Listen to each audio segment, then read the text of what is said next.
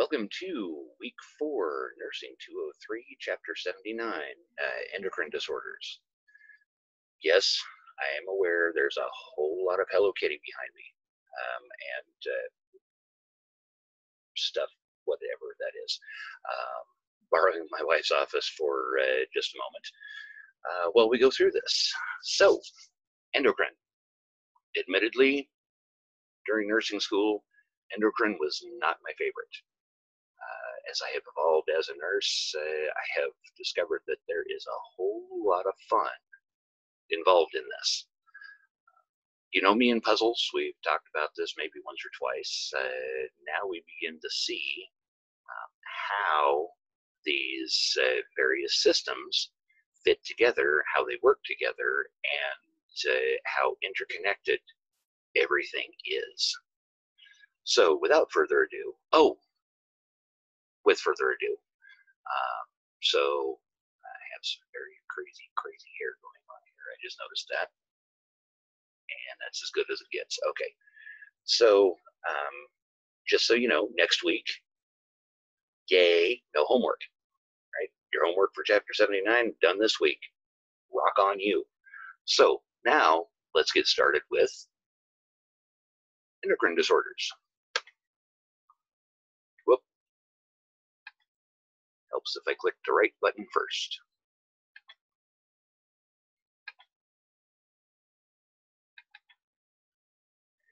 There we go. Come on.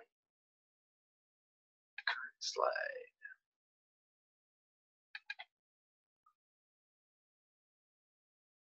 There we are. Chapter 79, endocrine disorders. Not an exceedingly, let me move my face up out of the way here, it's going to get in the way.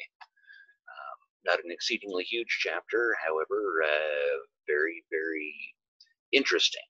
I want you to look at the interconnectedness, begin to think about, okay, how does this system affect everything else as we go through this? So first off, let's talk about endocrine disorders themselves. Well, the endocrine system. Sorry, I got ahead of myself. The endocrine system regulates nearly all body processes. So growth and development, cardiac output, just about everything that goes on, including micturition and defecation, has some endocrine involvement. The endocrine glands themselves are groups of cells that secrete hormones. These are messengers. Every hormone has a originating gland and a target tissue. Endocrine disorders themselves, very simply, you have an overproduction or an underproduction of a specific hormone. That's it. It's that simple. If I have hyperthyroidism, then I have an overproduction of the thyroid hormones. If I have hypothyroidism, it's an underproduction of the thyroid hormones. If my thyroid is normal, no endocrine disorder. Go me. The major glands that we'll be dealing with. Let these populate here. So the anterior and posterior pituitary glands. The pituitary gland, those two lobes, referred to as the master gland. Many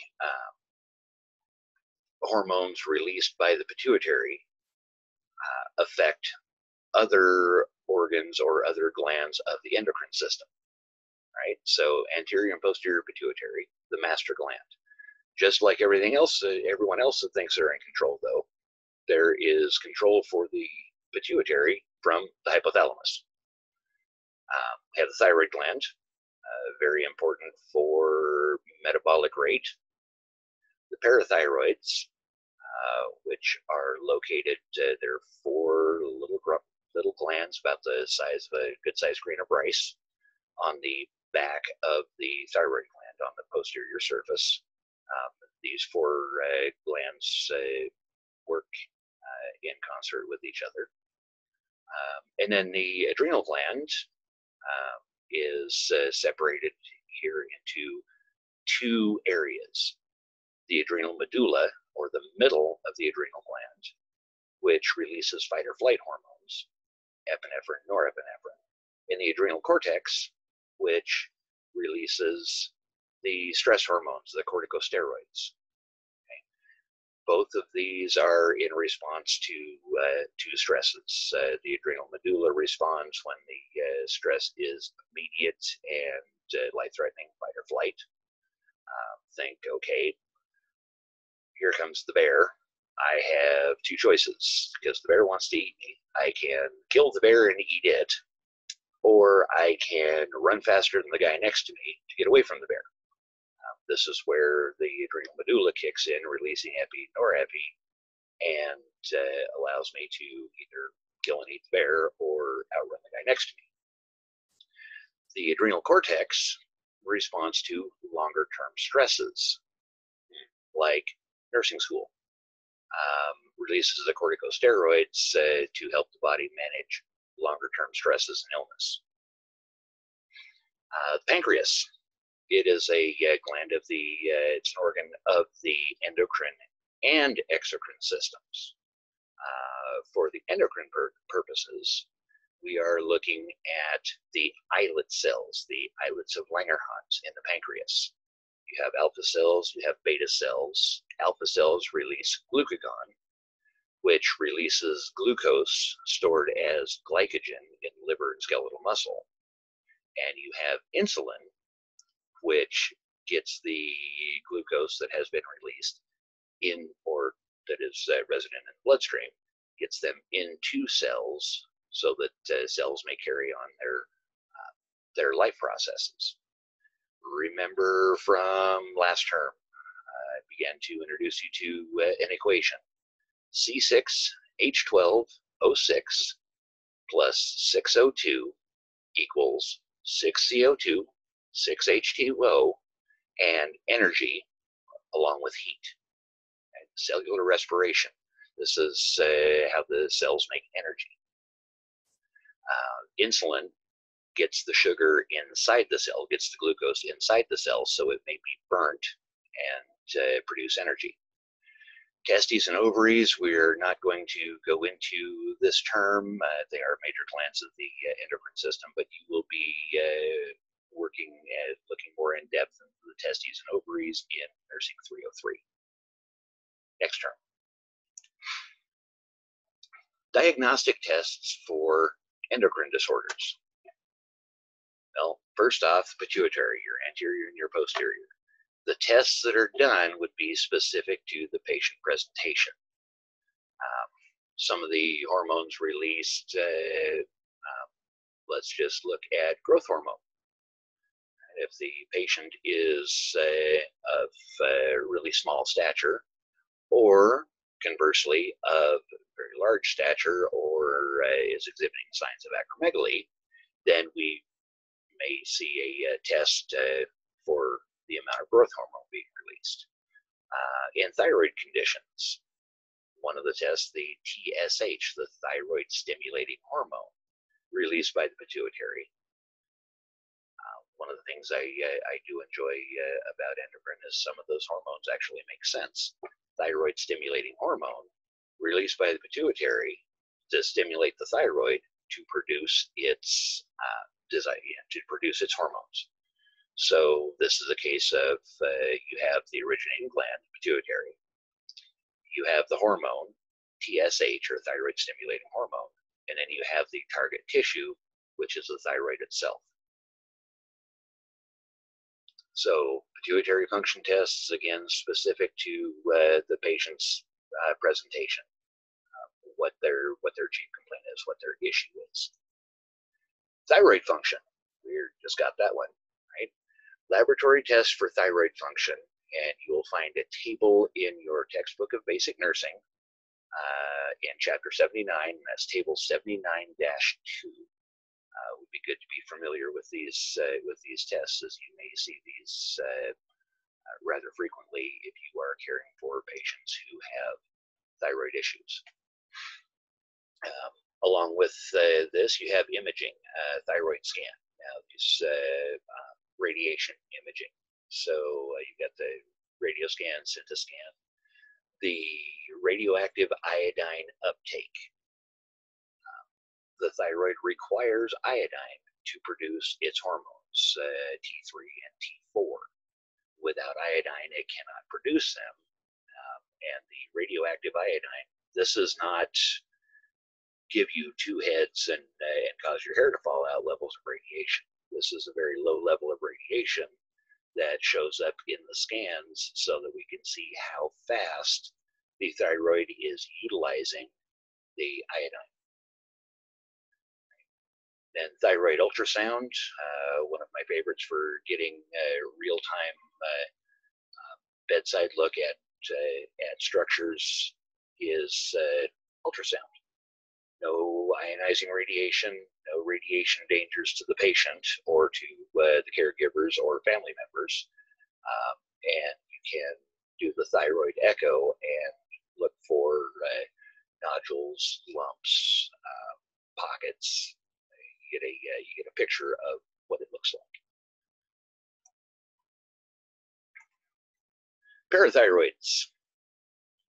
So we already mentioned that the parathyroids, four little glands on the back surface or the posterior surface of the thyroid.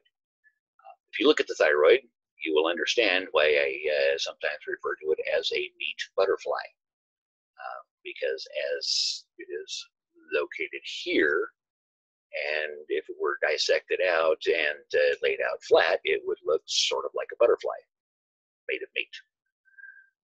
The parathyroids, those four are on the anterior, or sorry, on the posterior surfaces of that meat butterfly. Parathyroids, our major function is to handle calcium. Its metabolism, its use. Laboratory tests we would see as PTH or parathormone. PTH, parathormone, same thing. We would look at serum calcium, serum phosphate. A thing to remember that calcium and phosphate have an inverse relationship in both the serum and the bone. Meaning, let me come out of screen share for a second so that this shows up better. Maybe.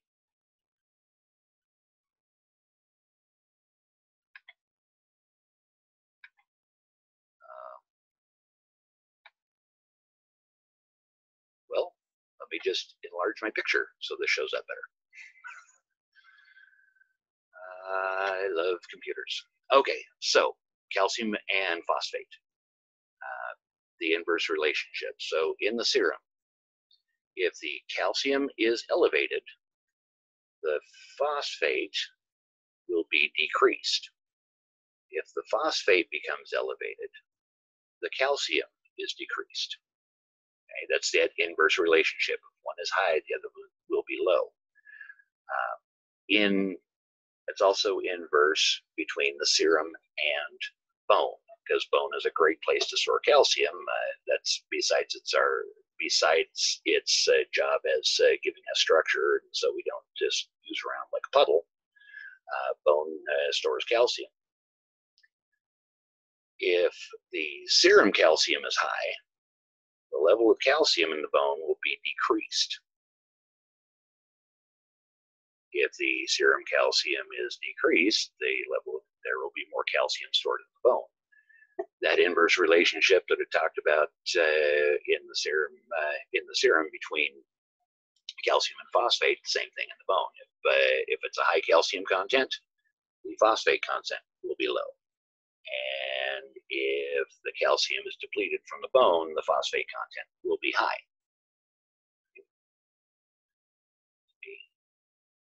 Shrink things up here again. Okay, that's kind of handy. All right. So the serum alkaline phosphatase is another of the laboratory tests. Also, urine calcium. There are some things that shouldn't be spilling into the urine. Glucose is one. Calcium is another that shouldn't be spilling out in great quantities. and a patient who has hypercalcemia. Right? You may see an elevated urine calcium. This patient, so if they're getting a lot of calcium in the bloodstream and they're getting a lot of calcium in the urine, what do you think that increases their risk for as far as kidneys go? I'll give you 3, 2, 1. How about kidney stones, renal calculi? The patients who have hypercalcemia run a higher risk for forming kidney stones. Parathyroids may be seen on with imaging studies as well, and we may do a fine needle biopsy. Another question for you, and you can drop this one into the comments. Why would we do a fine needle biopsy versus another type of biopsy, using a larger needle or cutting in and cutting out a section of a parathyroid gland?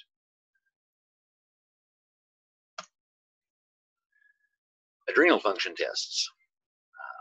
So lab tests, blood and urine tests, imaging of the adrenal glands themselves, also your adrenal angiogram and venogram.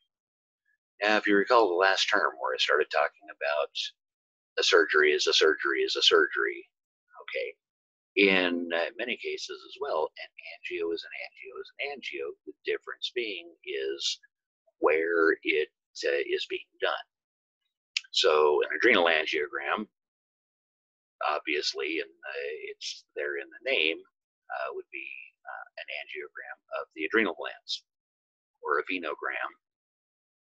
Adrenal venogram would be looking at the veins from the adrenal glands. With these angiograms, they're dye studies, meaning that you have, as with any other angiogram that you might do, it's using a radiopaque dye or a dye study, that you have some common concerns with angiograms, one of which is an allergy. Does the patient have an allergy to iodine? Okay, and I know we've just said that the thyroid requires iodine to work, so how can a patient have an allergy to iodine and still have a working thyroid? The answer to that seems to really be in the amount. But an allergy to iodine or an allergy to shellfish. So with an angiogram, wherever it might be, you need to be checking the patient's allergies to ensure that they don't have an iodine or shellfish allergy. Shellfish. Just a hot minute here.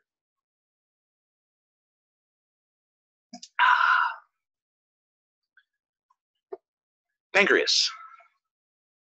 You got to have a pancreas to survive. As you recall, you've got 2 hormones coming out of that control blood sugar. Okay. General tests, because remember that the pancreas is an organ of the endocrine and exocrine systems. You have blood tests for amylase and lipase. Now recall that they are an ASE. So ASEs are enzymes. These are the digestive enzymes that the pancreas produces to be used in the GI tract. Test for diabetes mellitus. Now I want you to, diabetes mellitus, MELLITUS. This is where we are specifically talking about blood sugar, okay, and its effects. Right, diabetes mellitus. Random blood glucose, those finger sticks that we do as nurses and caregivers, right? Our target is between 70 and 110 milligrams per deciliter. Below 70, patient is getting hypoglycemic. Above 110, Patient is hyperglycemic. Hypo, hyper. Okay. So our target, and for really great control for the diabetic, between 70 and 110 is where we want them to be. Fasting plasma glucose, so it is fasting. I have not eaten anything for 12 hours. No more glucose brought in. If the fasting plasma glucose is greater than or equal to 126 milligrams per deciliter twice, then we are looking at a patient who is most likely diabetic. Diabetes mellitus, or DM. We have a couple of types that we will get into. The oral glucose tolerance test. Moms in the group have probably experienced this, which is well, it's kind of in the name. It's seeing how well you tolerate this icky, thicky, yucky tasting high glucose drink. The next piece here, the glycosylated hemoglobin. Right. This is what I love to refer to as the lie detector test. It's my diabetic lie detector test. It's called the glycosylated hemoglobin A1C, or an A1C, or an HA1C, or an HbA1C. They're all the same thing. This is not diagnostic for diabetes. What it is diagnostic and indicative of is how well the diabetes has been controlled. Glycosylated hemoglobin. So this is the glucose that is stuck to the hemoglobin in the red blood cell, which lasts for how long?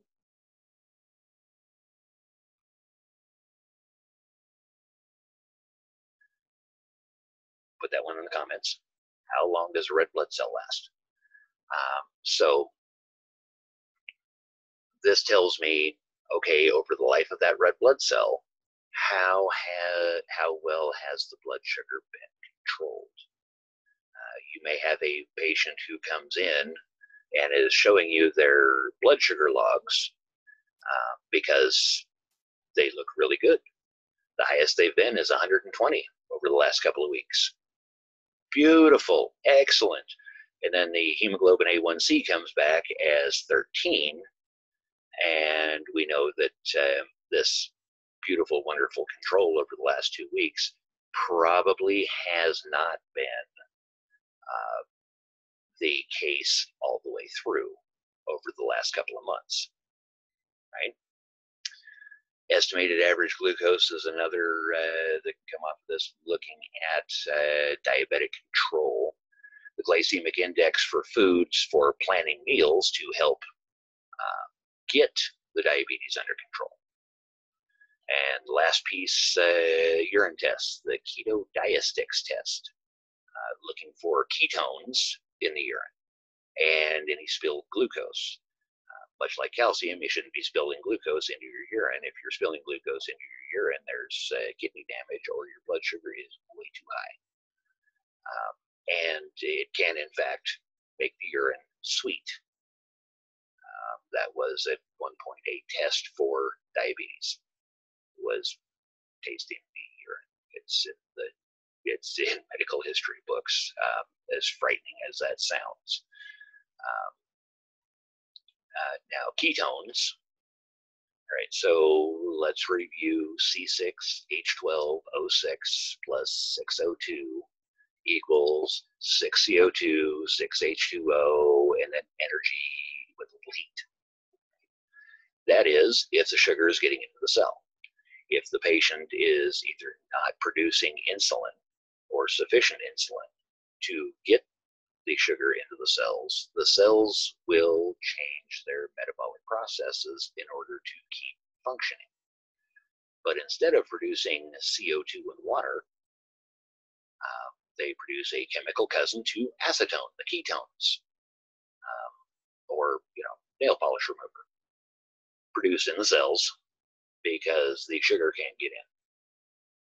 This can lead to an acidotic state for the patient because of the ketones, or because the ketone production.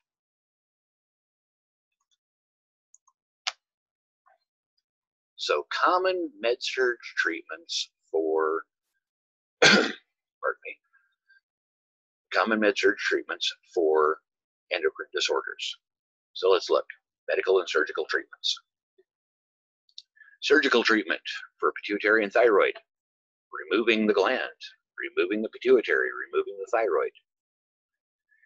You have to remember this, that if you remove a gland from the endocrine system, the hormones that it produces will have to be replaced artificially, by receiving medication for the rest of that patient's life. So let's take a moment here where my patient has severe hyperthyroidism,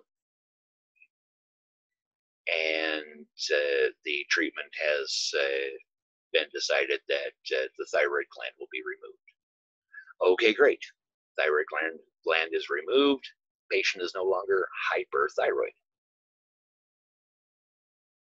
Except that now none of the T3 or T4 is being produced, and the patient becomes hypothyroid. And for that patient to retain normal function, or a more normal metabolic state, then the thyroid hormone will have to be taken for the rest of the patient's life. But that would be levothyroxine is the most common thyroid hormone replacement. So if you take the gland out, you fix the hyper condition, but now you've got a hypo condition to deal with. Diabetes mellitus, DM, right? So cannot be successfully fixed with surgery. Doesn't mean that there are not surgical interventions, just you're not going to, at this point where medical science is at, cannot be fixed with surgery. I was actually surprised at the number of pancreas transplants that are done in the U.S. in any given year. Obviously, not so much going on right now, but it still does not necessarily fix the problem. A full pancreas transplant or transplanting pancreatic cells from a donor into another patient. Why would that be? Why would that be that it wouldn't fix the problem? Consider what happens in an organ transplant. It's great. It's wonderful. Life is grand.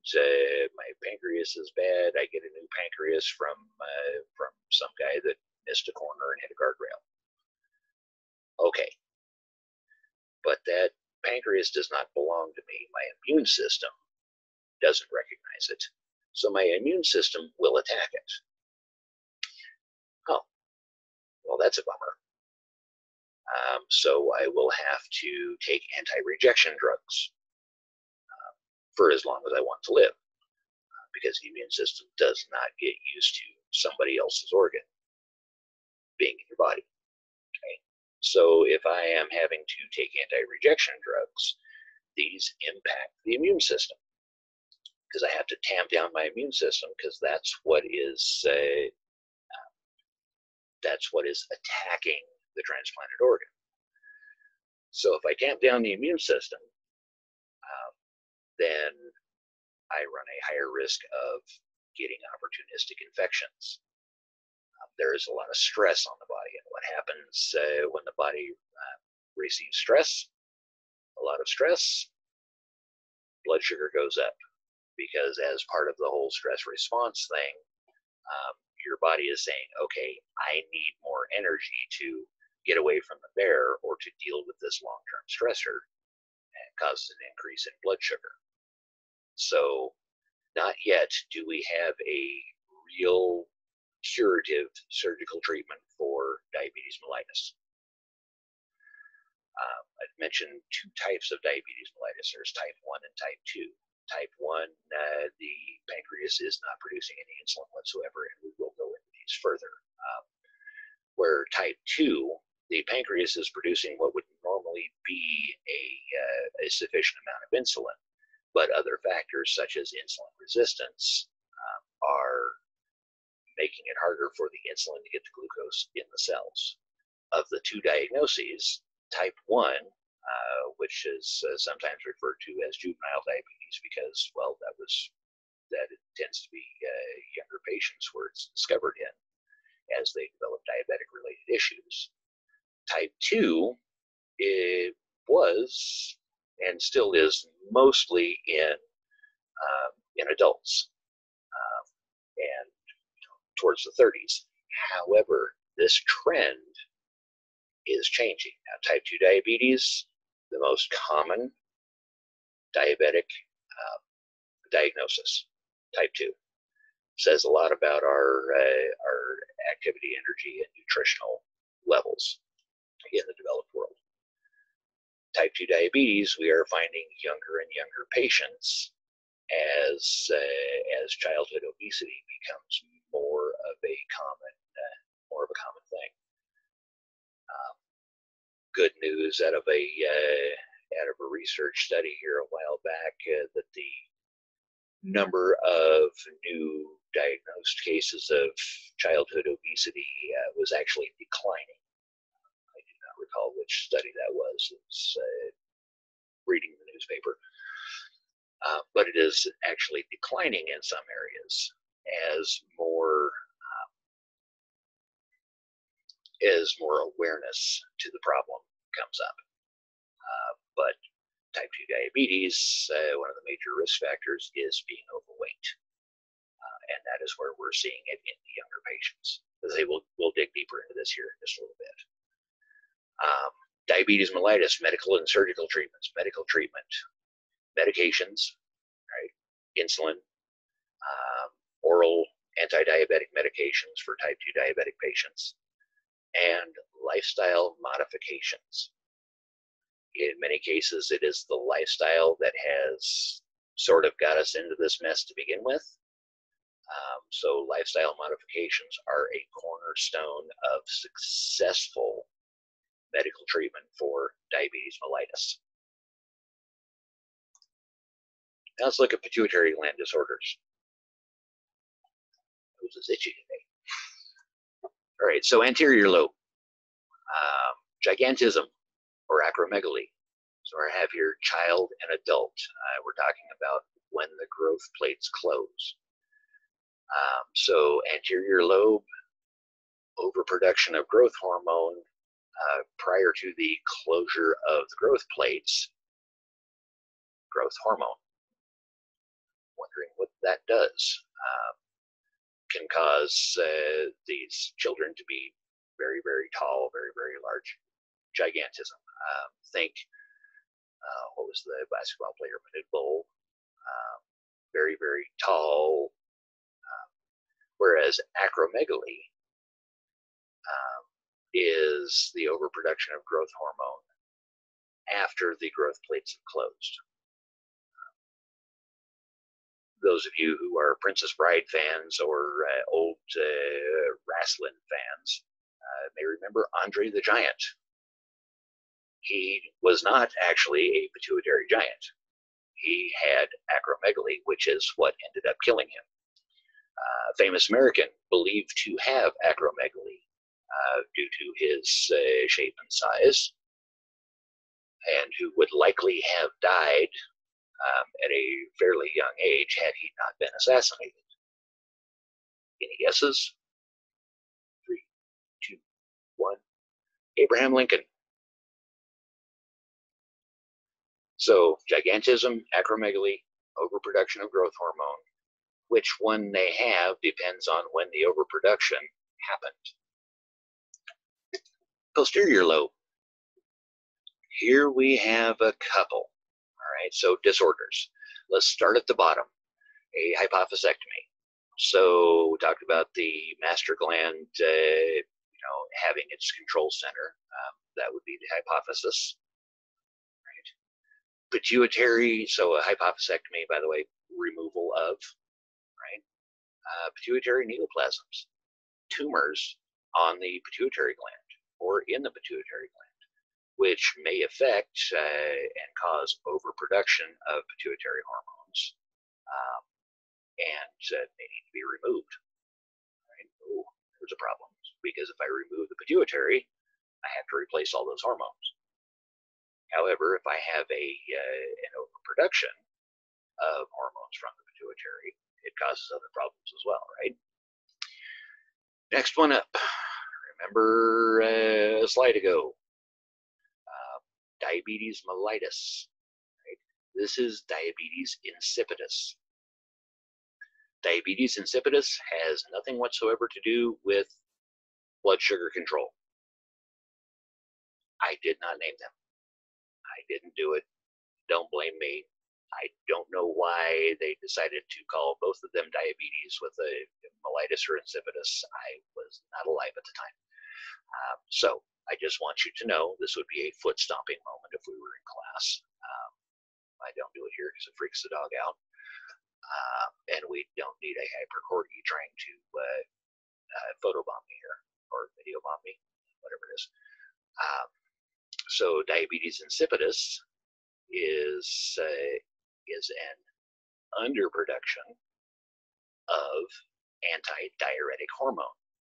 Antidiuretic hormone, antidiuretic, so stops diuresis. If I have sufficient levels of antidiuretic hormone, if I have the correct level, then I am making urine at a fairly normal rate. Life is grand. If I have diabetes insipidus, I have an underproduction of antidiuretic hormone, which means that I'm not retaining fluids. Right? These patients, it's sort of like putting a funnel in the mouth and pouring water in as it's coming out the other end. So there's nothing to slow down the diuresis. These patients they're thirsty all the time, and they dehydrate rather easily because there's nothing to stop or nothing to slow down the urine output. Right? Diabetes insipidus.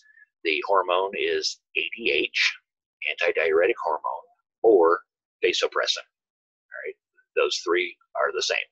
Vasopressin is also a drug we use in codes to bring blood pressures back up. However, it needs to be used early or not at all. As one of my instructors once said, you can use, if you're going to use vasopressin, use it early, because if you drip a little vasopressin on a rock, the rock will come back to life. So the vasopressin will bring you back, but what are you bringing back? SIADH, syndrome of inappropriate antidiuretic hormone. Didn't name this one either. SIADH is the flip side of diabetes insipidus. This is overproduction of vasopressin, which decreases the urine output and causes fluid retention. These patients can be treated with diuretics,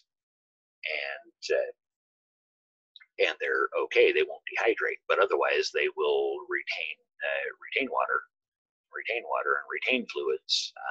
They will become hypertensive, and eventually are going to be dealing with a whole lot of edema. So SIADH and diabetes insipidus, flip sides of the same coin, and that coin is vasopressin, or antidiuretic hormone. SIADH, too much antidiuretic hormone, patient retains fluid. Diabetes insipidus, too little antidiuretic hormone, and the patient does not retain fluids and may dehydrate easily. A point to note with patient teaching for diabetes insipidus patients, they need to wear medical identification. and have a ready source of fluids with them when they are out and about. And if they run out of medication, it becomes a medical emergency, because if they run out of vasopressin, then they will experience the extreme diuresis, and they will dehydrate quickly. So with the medical alert tag, the medical identification to alert first responders that this patient has diabetes insipidus, gives them an idea as to where to start treatment. Thyroid. Woo!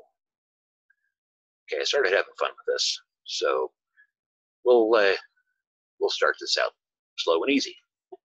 Hyperthyroidism, overproduction of T4 and T3, increases the metabolic rate. We're talking Graves' disease or toxic diffuse goiter. In your yellow books, your textbook of basic nursing, there is a picture of a patient with Graves' disease, and I truly, honestly hope that she gets at least a penny for every time that picture is used. She may not be alive anymore, but because that's been in every textbook I have seen, we're talking about Graves' disease. She's thin, she's got she's a little heavy right here in the neck, and she looks really surprised. Symptoms are the symptoms, the outward signs of Graves' disease. Or toxic diffuse goiter, an enlarged thyroid that is overproducing T4 can have a toxic effect on the body as it burns you out. Consider the thyroid gland, to make an analogy, consider the thyroid gland like the throttle in your car, the gas pedal. You're driving down Interstate 5 at 65 miles an hour in high gear, and your engine is at a normal range. Right? That would be a euthyroid state. Okay, with hyperthyroid, you are increasing everything, and that's like stomping your foot down to the floor while on that stretch of I-5, and everything speeds up. Metabolically, everything speeds up. Okay? Hypothyroidism. Well, let's see. All right, my animation got ahead of me. Darn it. Because if hyperthyroidism is too much T4, hypothyroidism, it falls in too little T4, right? For whatever the cause. Recalling that if your pituitary has been removed, you're not releasing TSH, thyroid stimulating hormone, which, strangely enough, in the name tells you exactly what it does. It stimulates the thyroid to produce thyroid hormones. If there's not enough TSH, the thyroid doesn't get stimulated to produce the T4, and you have a hypothyroid state. If the thyroid is damaged or not functioning correctly, you don't produce enough T4, and the effect of either of these is a decrease in the metabolic rate. Now, most of you probably drive newer cars with fuel injection, and you never experienced what it's like to drive an old car with a carburetor that the idle was set too low, and it would build up carbon and gunk in the engine. But everything slows down. Okay. Now, with this, consider if everything slows down, what is my patient going to be experiencing? Might they experience weight gain? Might they begin to experience symptoms of type 2 diabetes because they're developing type 2 diabetes because of the weight gain? Everything is slowed down. We're going to cover these a little more in depth here pretty quick. And so that you have congenital hypothyroidism, congenital, so it's there at birth. If not treated quickly, and that's a state that's going to continue for the rest of your lives, but if not treated quickly, then this leads to growth and development issues. Why would we have delayed growth, delayed development, if my metabolic rate was slow. Come on, somebody else on the monitor. Just the visual of that makes me giggle a little bit. Okay, so consider that cells to reproduce, they have to have energy. They have to make energy. And for structures to be built, the cells have to be reproducing. And with that, you are looking at the metabolic rate. The metabolic rate is slowed down when they are so small and developing so rapidly. You're going to end up with structures not developing as they should or as quickly as they should. And therefore, you have your impairment of growth and development. Okay.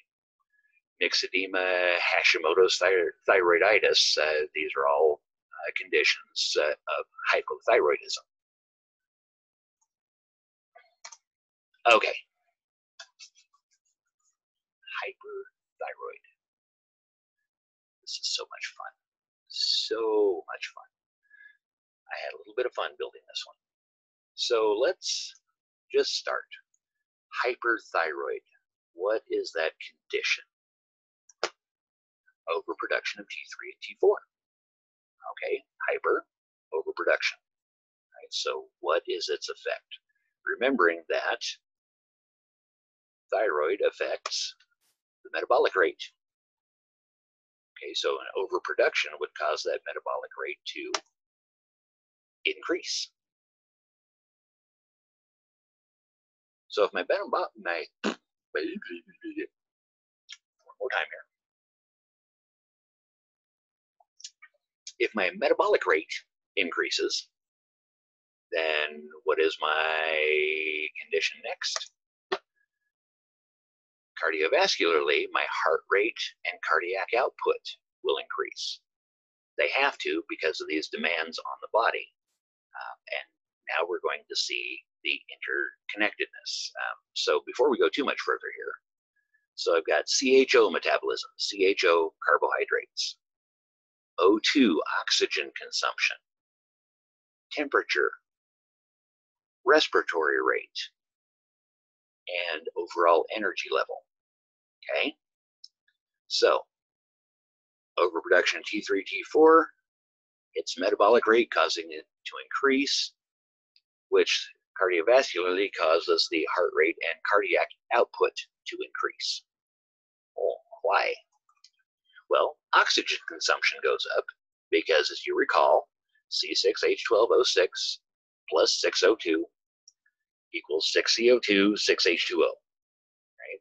So metabolic rate goes up, the demand for glucose goes up. Okay.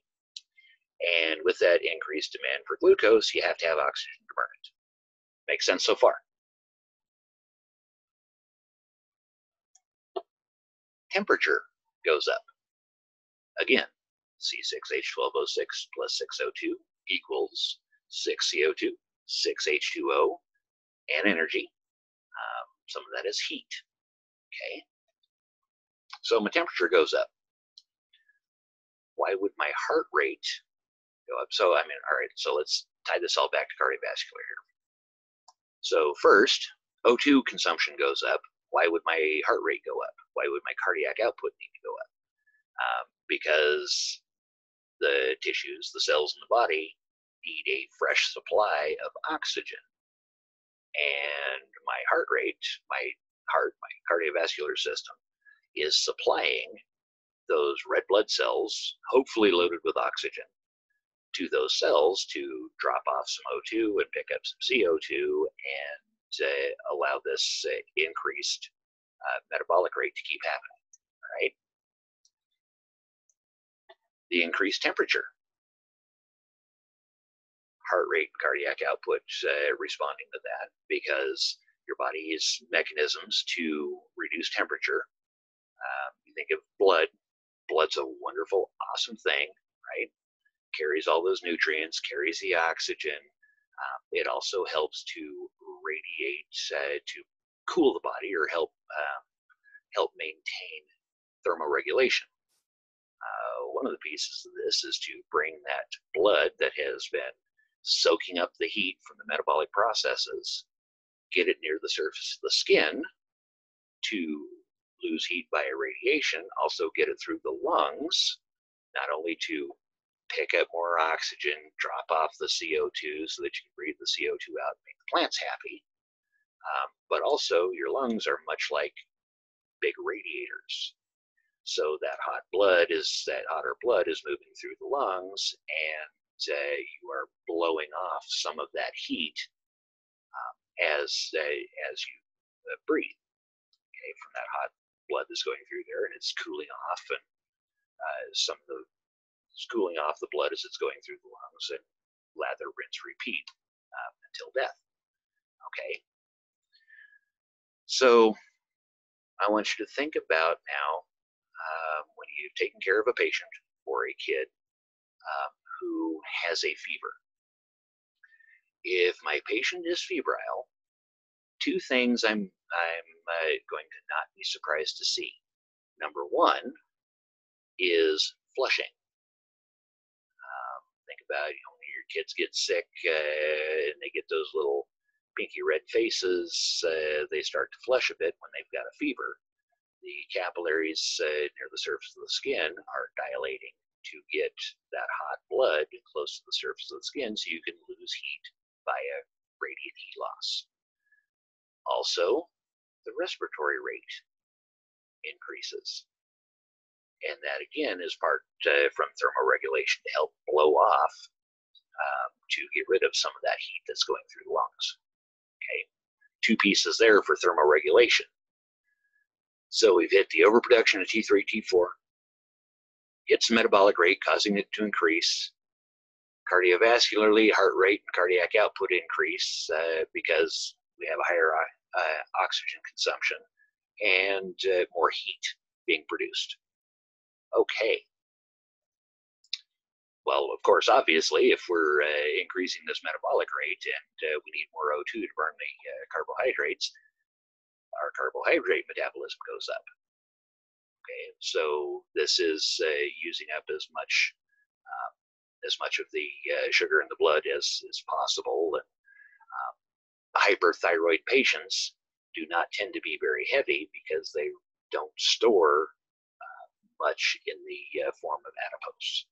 Okay, so carbohydrate metabolism goes up, which increases the oxygen consumption, because you need the oxygen to burn the carbohydrates, which the burning of the carbohydrates releases heat, which causes temperature to go up. And oh yes, cardiovascular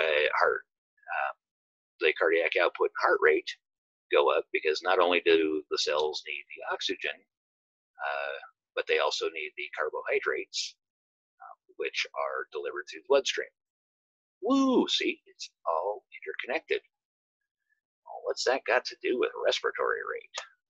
Well, if my oxygen consumption goes up, my respiratory rate needs to increase to supply more oxygen to the lungs to get into the bloodstream to be delivered to cells in the body so that they can burn the carbohydrates. Okay? So oxygen consumption goes up, respiratory rate goes up. Body temperature goes up, respiratory rate comes up. Okay? The last little piece here, energy level. Zing! It goes up. So what does this patient look like? Okay, so they're going to be skinny with hyperthyroid. Okay, they're probably going to be a little red complected, right, from the flushing because of the excess heat. Okay, these patients also they're producing so much internal heat that this would be the person that you see walking down Lancaster Drive in January in nothing but a light t-shirt. They develop heat intolerance because they are producing so much heat themselves. Thermoregulation becomes sort of a problem, right? And then you have the exophthalmos that, well, I can't get them to bug out as far. And if you look at the pictures in the nursing textbook, you can see all of these pieces in that one picture. Hypothyroid.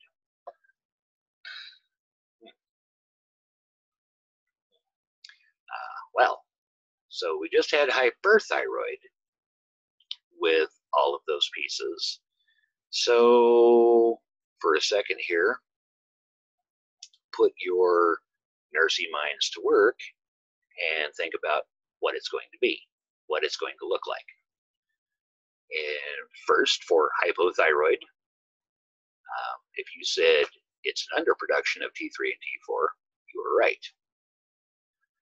If you figured that the metabolic rate would go down, again, you were right. Wonder about cardiac output and heart rate. Oxygen consumption. Well, that goes down too.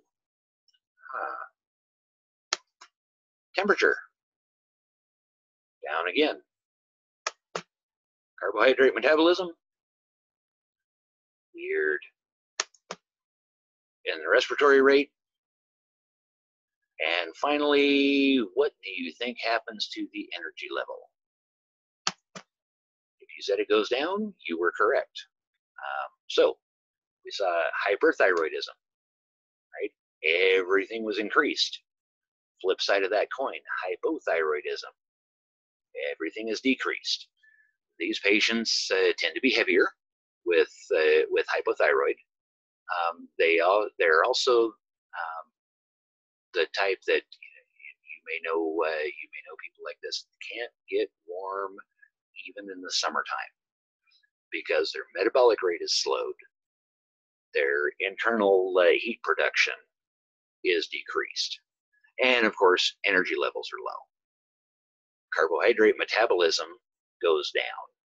So they store the carbohydrates as adipose.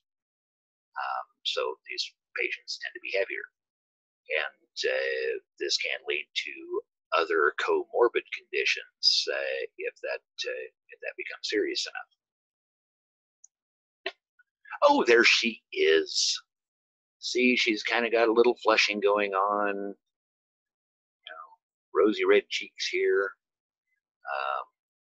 Got that nice big thyroid. She's otherwise, I mean, yeah, you can see those clavicles and everything. She's pretty skinny. And she has the exophthalmos. She looks very, very, very surprised. This is the one, I don't know who she is, where she is, when this was even taken, but I am hoping that, like I said, that she gets at least a penny because she's in every textbook I've seen when you're talking about hyperthyroid. So, continuing, simple goiter, an enlarged thyroid. Little known fact today that goiter used to be endemic to the central United States. In the population of the central, goiter was not uncommon with that enlarged thyroid. What changed this? When was this? So this was before refrigeration and high-speed transport. Patients living near the coast, both coasts, didn't really develop goiter. The reason being is near the coast, even in root crops, plus you've got the seafood availability, and this is ocean seafood, not freshwater. Seafood availability, more iodine in their diets. When you got to the center of the U.S., that produce, that seafood, did not make it that far in because it wouldn't survive the trip, and this is where you would see people with goiter. Then comes salt. Sodium chloride, what's that got to do with goiter?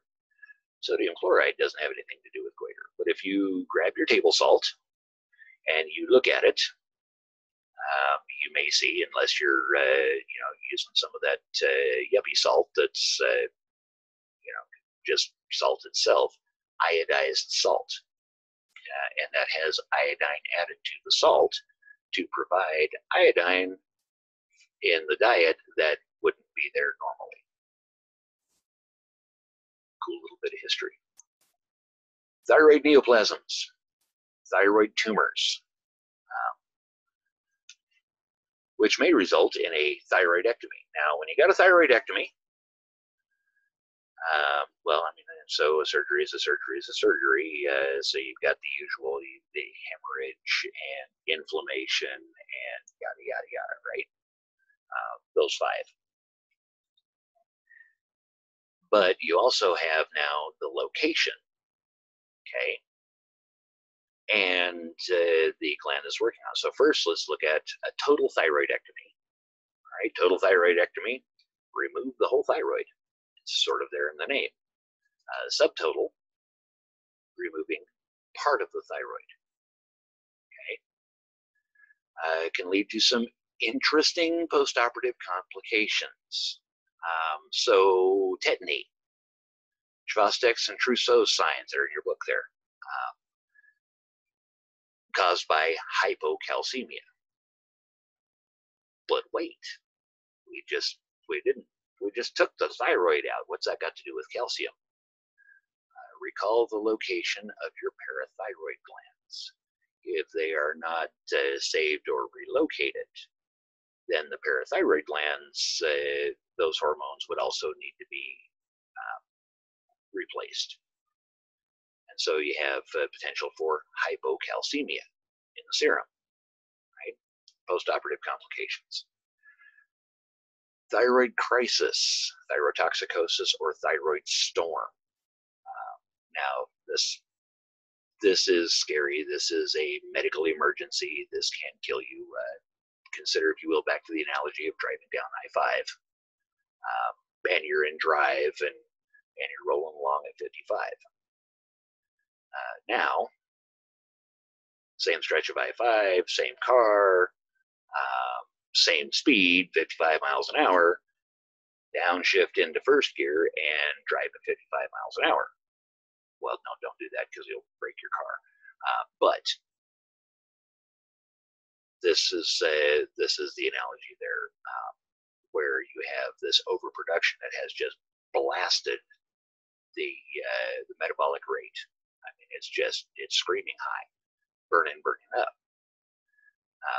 Now, would this, use your critical thinking for a moment, so would this be a complication of a subtotal thyroidectomy or a total thyroidectomy, this thyroid crisis or thyroid storm?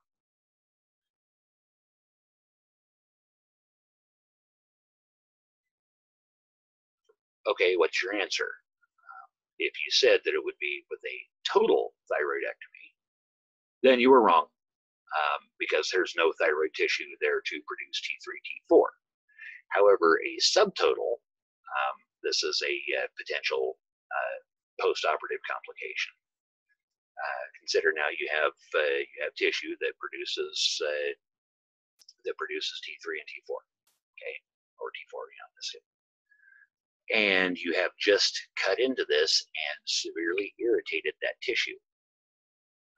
The irritation of that tissue can cause the elevated production of T4 because the cells are irritable and they're cranky and they're just doing their thing, and push the patient into a severely hyperthyroid state. Okay. Now, the last piece, bleeding and airway obstruction. Remember, a surgery is a surgery is a surgery. Okay, you got bleeding there, but think about where it's at. How would we get the airway obstruction? Right here. So, what is a common surgical complication of any surgery? Let's see, we got bleeding, we covered that. We got pain. Okay. Let's see, hemorrhage, pain. Oh, there's some that I'm thinking of, or some that I'm forgetting. Potential for infection, right? Okay, potential for infection, bleeding, pain, potential for infection. What's number 4? What is number 4? Bleeding, pain, potential for infection. Number 4. Anesthesia complications. And then our last one, big old thumbs up or thumbs down in this case, inflammation. So, done a neck surgery, or I've had a neck surgery, and the tissues are irritable. I've got bleeding, of course. I've got some big pipes that deliver blood going through here. All right, that can be an issue for bleeding. But also, I have inflammation of the tissues surrounding the site of the insult or the site of the surgery, which happens to be surrounding my airway. So with these patients who have had this neck surgery, very careful monitoring of their respiratory status, and an endotracheal tube or an ET tube, an artificial airway, ready at the bedside, because if this patient begins to lose their airway, they're going to lose it pretty fast. And then following that, the patient will possibly end up in the OR for the placement of a tracheostomy because of the swelling of the airway and the airway obstruction.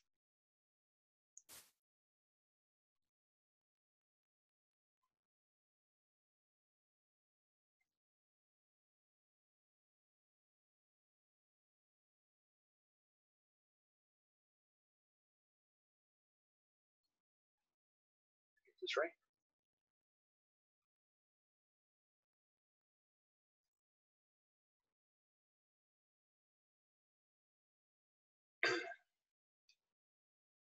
Okay, that's a little weird. I just punched the wrong button there. Okay, there's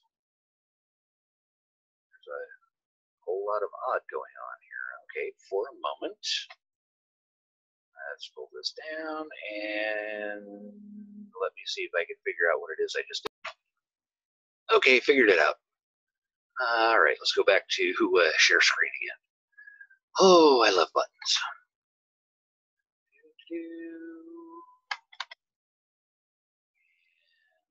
Back up to current slide. I said, all right, parathyroid gland disorders. Here we go. Hyperparathyroid, an excess of PTH or parathormone. Blood calcium levels rise, calcium depletion in the bones. Hypoparathyroidism, deficiency of PTH. It's almost like it's in the name there, isn't it? From lower production of hormone, reduction in the amount of calcium available to the body, and an accumulation of phosphorus in the blood. Adrenal gland disorders. Cushing syndrome, hyperadrenalism. Okay, so in this case, we are talking about the adrenal cortex. So we have potential for hypokalemia, hypernatremia, and hyperglycemia. The corticosteroids release cause you to retain sodium, thereby retaining water. The rule, water follows salt, okay, or in this case, sodium. Hyperglycemia, remember these are stress hormones, okay, and hypokalemia resulting from the dilution of the bloodstream from all the retained fluid. Cushingoid appearance, I want you to anchor this in your mind, okay? Moon face, round, heavy face due to fluid retention, a heavy abdomen, and thin extremities. If I were to draw an analogy, take an apple, put 2 toothpicks in the bottom and 2 toothpicks coming out the side, and you would have the heavy abdomen and the very thin extremities. And last is the what they call the buffalo hump, which is a fat pad between the shoulder blades on the back. So this is Cushingoid appearance. I will bet that if you think about it, the last time you went to the store or were people watching, of course that was before the coronavirus, hopefully you're social distancing and staying at home, then you have seen these patients walking around. I mean, the key is Cushing's versus obesity is you will have the thin extremities versus heavier extremities on a patient who is obese. Addison's disease, right? Destruction or degeneration of the adrenal cortex, or the lack of ACTH, adrenocorticotropic hormone, produced where? Okay, so this is another one that has a ACTH, has a gland that produces it, the pituitary, has the hormone ACTH, and has a target tissue, the adrenal cortex. This hormone is released and triggers the adrenal cortex to produce corticosteroids. Okay, so could be that the adrenal cortex is damaged, or is just otherwise non-functional, or that the pituitary is not producing ACTH. So if the pituitary has been removed, not only do we need to replace TSH, but ACTH, so that their associated glands will continue to function. So you get bronze skin, bronzing color to the skin, especially in creases, weight loss, thinning hair, and in this case, stress may lead to adrenal shock. Okay, in severe cases of Addison's. Okay, so stress may lead to adrenal shock. Do we remember what shock is? Shock is the decrease in blood pressure, precipitous drop in blood pressure, brought on because the body's reaction to stress, and it's not retaining fluids to keep the pressure up, so the blood pressure drops. Addisonian crisis is just exactly what it sounds like. It's a critically low adrenal function. Okay? Not just a low adrenal function, but now we're in crisis, critically low.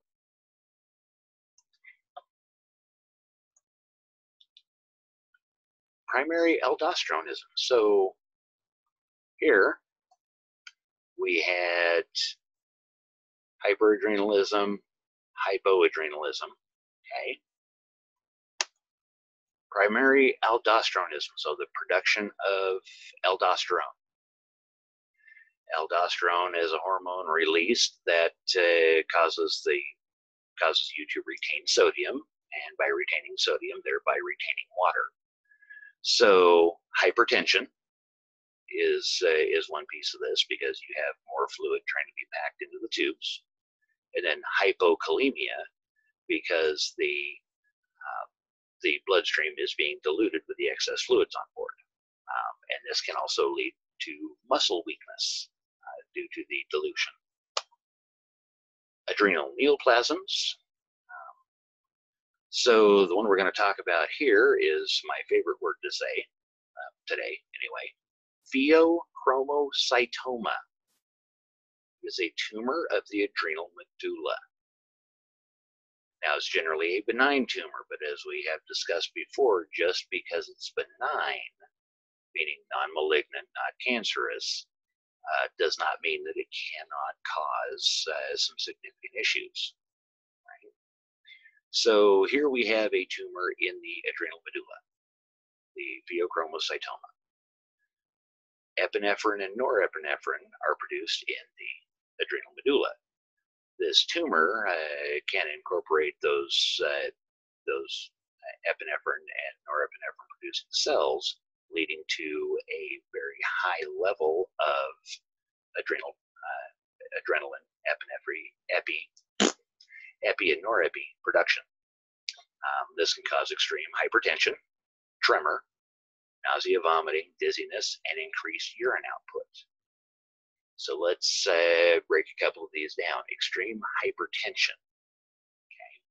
So think about what happens when you get startled. Now, this is generally in class where I begin to talk really, really, really quietly, and then I do something loud and crazy that startles everybody. You get to miss out on that. I find that unfortunate. That's a little bit of an adrenaline boost. With the pheochromocytoma, that increased secretion can really be amplified. So your blood pressure comes up as part of the fight or flight response because all of your organs and muscles, your body is making sure they're well perfused so that you can attack and eat the bear or run away from it or outrun the guy next to you anyway. Tremor, get shaky, nervous. Okay. Increased urine output. That one I want to go into because I want you to think about how this would work. Okay, so let's say we have a couple of kidneys, because most of us do. We have a heart that's a pump, and we have some great big pipes coming off that pump that's delivering blood, called the aorta. The aorta comes off the top of the heart and comes down through, and smaller arteries branch off of the aorta until it branches into the left and right common iliacs, and then into the femoral arteries and goes down the lower legs. A couple of the organs that tap right off of the aorta, where they're getting good blood flow, are the kidneys. Now, this is very important because that blood flow is going through the kidneys, and that is where it's getting rid of wastes and dumping off a little extra water, right, making urine. If I increase the cardiac output, so I'm increasing the blood flow through the kidneys, would that increase or decrease my urine output? If you said it would increase my urine output with a normally functioning kidney, you would be correct. So consider that the last time you were startled or scared, what happened to your heart rate? It ramped up due to the release of epinephrine and norepinephrine. Your cardiac output increased. This, in turn, increased blood flow to the kidneys, causing increased urine output or diuresis. I would like to tap back a couple of slides to hyperthyroidism. Okay, that would be another piece that with hyperthyroid, your patient's urine output would be increased over the hypothyroid patient because of the increase in cardiac output. Make sense?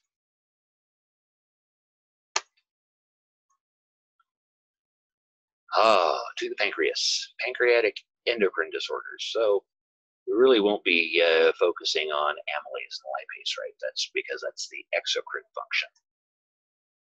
Pancreatic diabetes mellitus, type 1, insulin-dependent diabetes mellitus, IDDM, or what we call juvenile diabetes. Then we have type 2, which is non-insulin dependent diabetes mellitus, or NIDDM, or adult onset diabetes. These names, don't be confused. Type 2 still may use insulin, but a type 2 diabetic is still producing insulin, just not in sufficient quantity. And it may be a normal quantity, but the patient has developed insulin resistance, and therefore it's required more insulin to get the glucose into the cells for normal function. All right. Type 1 diabetic, the pancreas is not producing insulin. Those beta cells are not producing. Type 2, those beta cells are producing, just insufficient quantities for what the body requires. Type 1, type 2, gestational diabetes. This comes on with the stresses of pregnancy.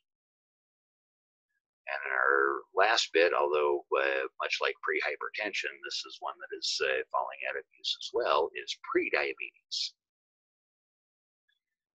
which may be, impaired IgH, IFG, or impaired glucose tolerance, IGT. So prediabetes, and this is you're beginning to show the warning signs with your blood sugars. Generally, you're looking at prediabetes that would be pre-type 2. And the time to treat that is in the prediabetes stage. Because once you're a type 2, you are always a type 2. But Sean, my Aunt Margaret, was a type 2 diabetic. She was on all these medications, and she changed her diet, and she exercised, and she got her weight under control, and now she doesn't take any medications. She's still a type 2 diabetic. She is just controlled with lifestyle modifications. Once a type 2, always a type 2. One word, diabetes. Throw that in there. It's just fun for me. Anybody not know who this is? So let's look at a compare and contrast of type 1 and type 2. All right, so the age of onset. Type 1, generally under 30 years of age. This does not mean that someone over 30 could not develop type 1 diabetes if there was damage to their pancreas. If the pancreas is no longer producing insulin, then you are a type 1 diabetic. But generally, type 1 diagnosed under age 30. Type 2, we tend to see more over the age of 30, but as you recall from previous discussion here, we are seeing younger patients becoming type 2 diabetics. The classic symptoms of diabetes in type 1 diabetes nearly always present. In type 2 diabetes, usually not present. So, what are the classic symptoms? We call them the 3 Ps: polyuria, polydipsia, polyphagia. P-H-A-G-I-A. So, polyuria, urinates a lot. Polydipsia, drinks a lot. Think going in and dipping into the bucket to get a cup of water. So polyuria, polydipsia, polyphagia, hungry. All right, now let's look at the inner. So eating a lot. All right, now you generally are triggered to eat when you're hungry because your blood sugar is starting to get low, right? But my patient has a blood sugar of 500. Why is he still hungry? Okay, so here's how this little bit interlinks. So my patient has type 1 diabetes, polyuria. They're urinating a lot. Bloodstream is becoming more concentrated due to the high levels of glucose, which is causing the patient to urinate, okay, to try to get this out, which is causing some dehydration for the patient. Blood sugar is still high, but they're losing water, so it makes them thirsty because your thirst centers are triggered to make you drink. Okay. At the same time this is going on, still has the hunger, because while the patient has ample blood sugar, and we're talking type 1s here, so the patient has ample blood sugar, the glucose is not getting into the cells, and they are still sending their signals that, hey, feed me, feed me, feed me, which causes the overall organism, us, to be hungry and to eat, which then further concentrates the bloodstream with all of that glucose that's being absorbed, and then causes the patient to be thirsty because their bloodstream is concentrated, so they're feeling dehydrated, and they drink more, and then they produce more urine, and all of this is going on while the cells are still not getting the glucose. So it can be this this kind of nasty cycle that's going on constantly. That's in a type 1 diabetic. It's pretty easy to spot.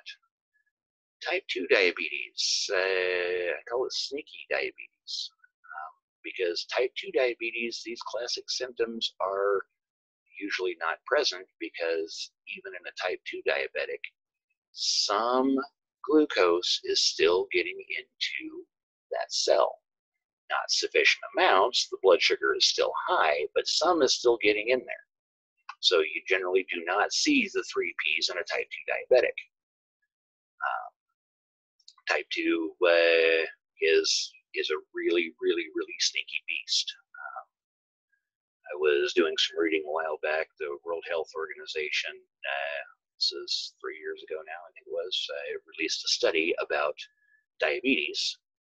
And the number of cases diagnosed worldwide of diabetes had increased 4-fold in the time of the study, or the time of the review, which I believe was about 15 to 20 years.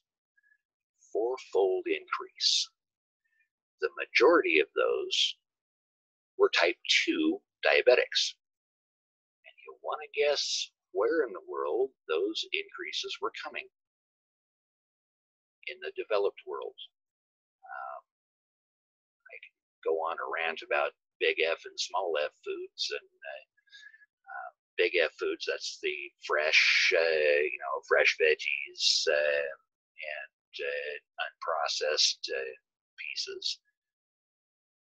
And small f foods are those that are cheaper, and because they're more stable and last longer on the shelf, and they have all the processing with them.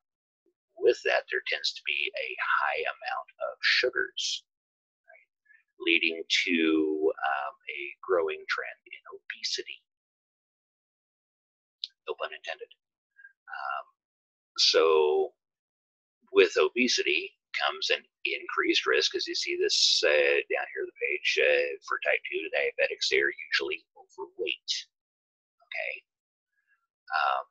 So we have all of this building. It's in the developed world with all of these processed and yummy foods that we're really seeing the increase in type 2 diabetics.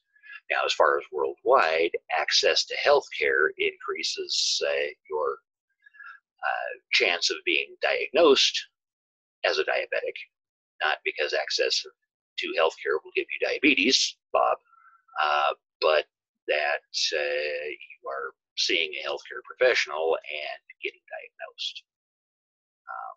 With type 2 diabetes, and especially in patients that do not have primary care physicians, don't have primary care coverage, don't see their physicians regularly, they are often diagnosed with type 2 when they are admitted to a healthcare facility or seeing a physician for something else. Never come to this hospital again. I came in with a broken leg and you guys gave me diabetes. No, Bob, you had the diabetes before. We just found it. Right. So the one of the figures in the article that I was reading is that by 2050, if trends in the U.S. continue as they are, or as they were at the snapshot of that, if trends continue as they have been, in the United States, 1 in 4 people would be diagnosed as a diabetic. 95% of all of the new diagnosed cases of diabetes are type 2 diabetes. 95%. That says a lot, folks, on how we live. And I'm telling this to nursing students who used to have really busy lives, and now they're sitting and studying all the time in quarantine at home during the COVID outbreak. Watch what you're eating, and don't study snack. Those not good study snacks. Potato chips. So hereditary factors for type 1 diabetes. Well, diabetes does tend to run in families. It may not run in families the way you quite think. Type 1 diabetes, hereditary factors, meaning that there are other type 1 diabetics in direct line, are occasionally present. Type 2 diabetes, usually present. Where to take with this is if you have a first degree relative, like mom or dad, okay, a first degree relative who is a type 2 diabetic, your chances for developing type 2 diabetes just skyrocketed. Now, much of this, there's much debate, nature versus nurture, and how this would all play out. But often it is family eating habits, the types of foods, and genetic disposition to how different organisms or different people handle the higher glucose, high fat foods that are so readily available. Right? Weight. Type 1s tend to be normal or underweight, where type 2s are usually overweight. Ketoacidosis. Okay, let's pull back to that cellular respiration. Right? C6H12O6 plus 6O2 equals 6CO2, 6H2O, energy and heat. Yeah. All right. In the case of a type 1, now here it says not susceptible. Type 2s, severe type 2s can get ketoacidosis. It's just really pretty rare. They have a different condition. So susceptible to ketoacidosis. Now we talked about if the glucose can't get into the cells to be burned, if none of it can, then they will change their metabolism. They will burn other sources and produce ketones, which build up in the bloodstream and can cause acidosis, an acidotic state, so a pH out of the range of normal. So with pH that we're going to cover in week 6 for chapter 17, that we run slightly alkaline, so at a pH of 7.35 to 7.45. Ketoacidosis can bring that pH down to the sevens. If it gets lower than 7, it's a very, very scary situation because tissues will begin to break down and systems stop functioning. So in general, type 1s susceptible to ketoacidosis. Type 2s, not as much because some glucose is getting into the cells. Some of that normal cellular respiration is happening.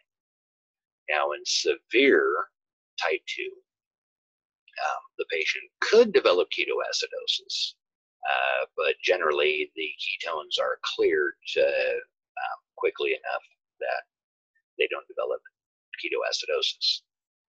Usual treatments. Insulin for a type 1 diabetic because they are not producing any insulin whatsoever. Meal planning and exercise. Meal planning and exercise, these are those lifestyle modifications that we've already talked about to help the patient manage their blood sugar so that they do not get hyperglycemic or hypoglycemic. Now note type 2, meal planning, exercise, right there at the top, oral medications, and or insulin may be added to help control these more severe cases of type 2 diabetes. The type 2 diabetic, with changes to lifestyle, may be able to get themselves off the insulin and the oral medications. The type 1 diabetic will be on insulin for life. Right? Now you note there's no oral medications listed here for the type 1 diabetic. So this brings me to a story. I wish I could independently verify it. This came from a nursing website that I was a part of years ago, and we're talking about crazy patient situations. As I said, I cannot independently verify this, so I cannot say it was actually a thing. But here's the story. Multiple reasons I tell this. So the patient was admitted through the emergency department in HHNS. Or no, sorry, he was admitted in DKA. That's right, diabetic ketoacidosis. The patient went to the floor, was treated for a few days, newly diagnosed as a diabetic, and was taught insulin administration and the lifestyle changes and everything. All was grand, all the paperwork was done, the teaching had been done, the patient went home. And as they had instructed this patient on how to do the injections, they gave the patient syringes and saline and an orange to practice their his injection technique. Great. Demonstrated perfect return demonstration. It was all great. The patient goes home. 2 weeks later, is readmitted to the hospital, again in diabetic ketoacidosis. Readmitted to the floor. Bob, we'll call the patient Bob. I don't know what the patient's name was. Bob, were you not able to get your insulin? No, I got my insulin. Well, were you injecting it? Were you checking your blood sugars? Yes, I did everything just like you showed me. Do you have your insulin with you? Yeah, here it is right here. Can you show me how you were doing the injection? Okay, I can do that, but I need an orange. Wish I could independently verify this. What I know of people, and if it can go sideways, it will. There was a piece of patient education and return demonstration that was obviously missing in the first part. The piece of patient education was that you have to actually inject yourself with this medication because insulin cannot be absorbed through the GI tract. The acid will break it down and it is no longer functional. So, there's that piece. Patient education, so very important with these. Making sure that, hey, your patient can, in fact, and knows, in fact, that they have to inject themselves. They can't inject something else and then eat it. And then, of course, with the orange, not only was the patient not getting the insulin because it was breaking down the GI tract, but was also getting a dose of free sugar. So I wish I could independently verify that one because it's a beautiful story and illustrates the importance of patient teaching and proper patient teaching perfectly. So let's look at insulins. What is the goal of insulin therapy? Dang it, I beat myself to the punch again. To mimic the body's natural levels of insulin. Now, this is our goal of insulin therapy. We can come awful close. Remember that the pancreas is there, it is resident, it is responding to triggers, it is producing insulin and glucagon as needed, and we don't even know that it's working. We know when it's not working, but we don't know that it's working. So we have, in order to try to mimic the body's natural levels of insulin, we have these different types. So you've got an ultra rapid short acting insulin. Then you've got a rapid short acting insulin. Right? These are the regulars. Right? And then we have the NPH insulin. This is an intermediate action. And then the long acting insulins. So guidance here. When you are checking a patient's blood sugar and you have an order, before meals and at HS, know the type of insulin that you're giving for this.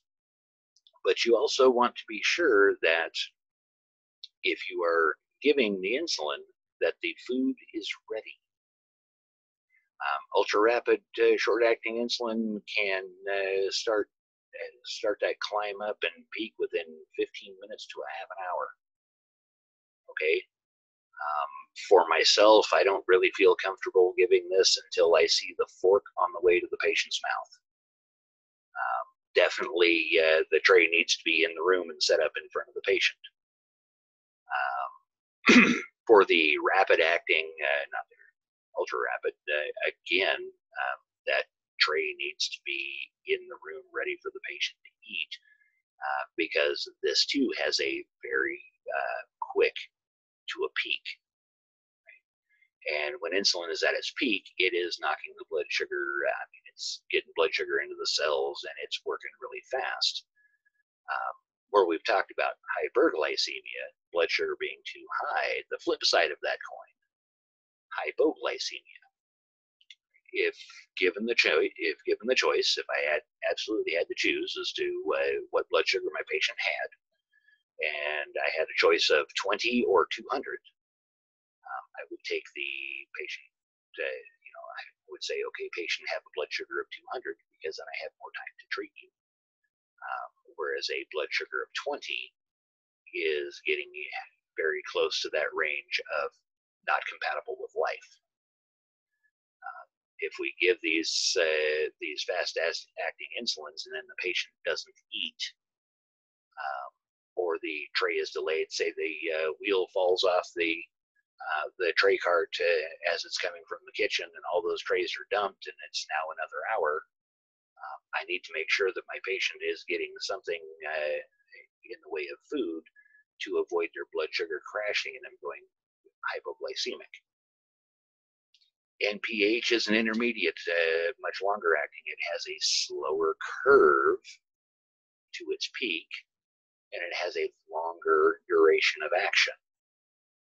So where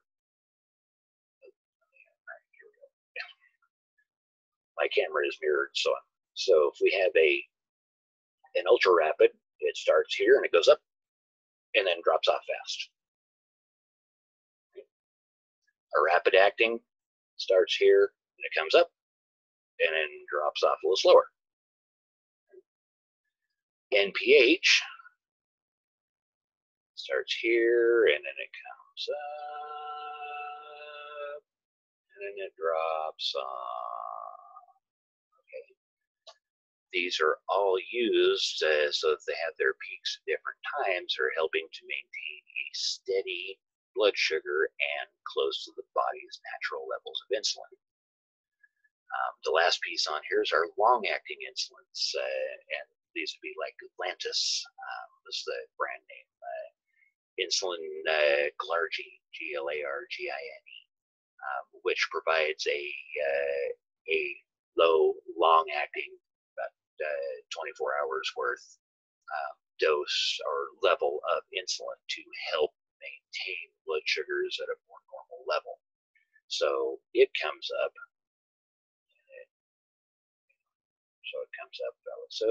and then tapers off over that extended period of time.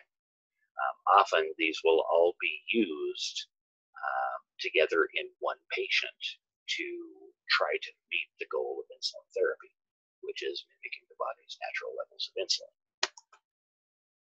Patient teaching for insulin. Very, very important. Like I say, the orange. Okay? Teach the use of insulin, its care, and its storage. Where is it kept? How long can it be kept that way after opening? How is it drawn up? How much? All of these pieces have to be taught to the patient or the patient's caregiver. And you have to assess as you're doing that, is this patient going to be capable of managing their own insulin therapy? If you have concerns, you definitely need to report those to the clinician caring for that patient. Right? Insulin coverage and insulin pumps. So insulin coverage, insulin therapy is or should be individualized to the patient, because none of us are exactly alike, right? None of us. We are all different. We all react a little differently to our surroundings. We are just different beasts, and with that also reactions to medications are different. So each of these patients should have individualized insulin coverage. The last piece with insulin pumps, well, this is again, we're trying to mimic the goal of insulin therapy, and what an insulin pump can do is provide a steady trickle of insulin to help mimic that natural level. The trick is that this pump doesn't actually care. It's doing its job. It's a pump, it's a machine, it is providing a steady trickle. So if there are changes to the patient's condition, say the patient gets sick, or the patient is unable to eat, the blood sugars won't be controlled as they would with a fully functioning pancreas. And scarily enough, with some of these insulin pumps now, there's an app for that, where the pump can be managed through a smartphone app, which is just a little terrifying to me. All right, other meds and treatments. Simlin helps improve average glucose levels. All right, so your hemoglobin A1C or your EAG cannot be combined with insulin. That doesn't mean the patient cannot receive it.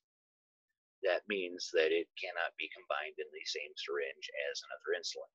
Okay.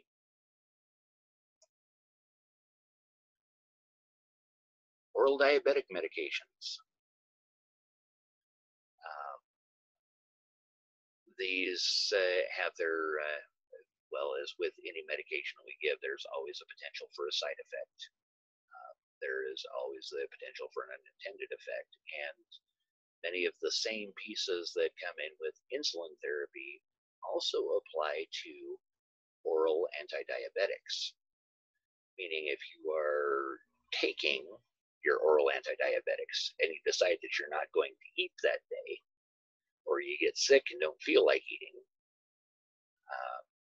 then the blood sugar is going to react accordingly. If you're not bringing anything in, but you're still taking the oral antidiabetics, blood sugar may have a tendency to drop. Or if the patient gets sick or under stress, their blood sugars may rise, because that happens to patients under stress. One thing to tie a couple of systems together here. So we've been talking about diabetics, but here just a while ago we were talking about corticosteroids, which are often given to treat inflammatory issues, respiratory especially. So when your patient who is a diabetic and is well managed, their blood sugars are awesome, receives corticosteroids, you will likely see their blood sugars increase. They will go hyperglycemic because they're reacting to the stress hormones that have just been administered IV or orally. Pancreas transplant, we've already really discussed that. So some complications of diabetes. Why are we spending so much time on diabetes when there's all these glands? Because it is such a common and increasing diagnosis in our patients, especially in our older patients. So hypo and hyperglycemia. Okay? You really want to become familiar with the signs and symptoms of both hypo and hyperglycemia. You want to be able to tell the difference, because the treatments for each are, well, they're opposite ends of the coin, right? Just like the hypo and hyperglycemia are opposite ends of the coin, opposite sides of the coin, just as hypo and hyperglycemia are opposite sides of that coin. Diabetic ketoacidosis, we've discussed this. DKA, type 1 generally, NNHS, which used to be called NNHKS, but then they decided to remove the K.